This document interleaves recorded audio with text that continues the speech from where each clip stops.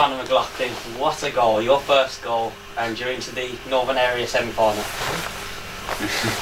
Can't complain, it's my first goal, it's first senior goal anyway. And as you can see, I didn't really know what to do for the celebration, so through 3-1, the lads give me some stick, but it's more important that we got the win after a couple of late equalisers, so it's good to hold on.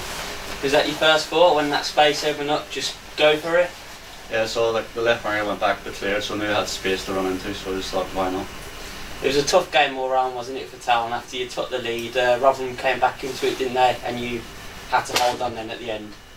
Yeah, it was tough because threw a lot of direct balls and off the Ravel striker and got people around him, so we knew we had to stay ahead as a back four, and that we dealt with most of the stuff, but obviously I had a couple of chances, but all in all, it was obviously to hold on to.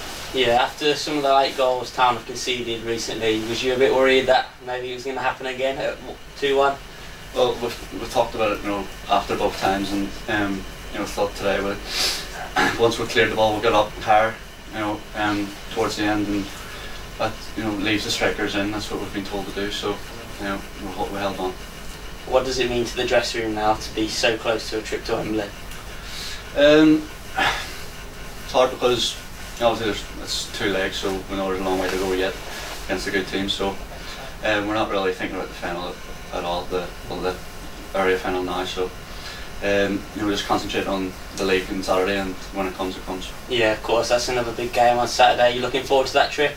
Yeah, it's a very big game. I know how tight it is at the top, and in League 2 there's a lot of teams around us, and hopefully we can string a couple of results together, and that's all it takes in this league to get up to the top. So hopefully we can win Saturday. Conor McLaughlin, well done tonight. Cheers.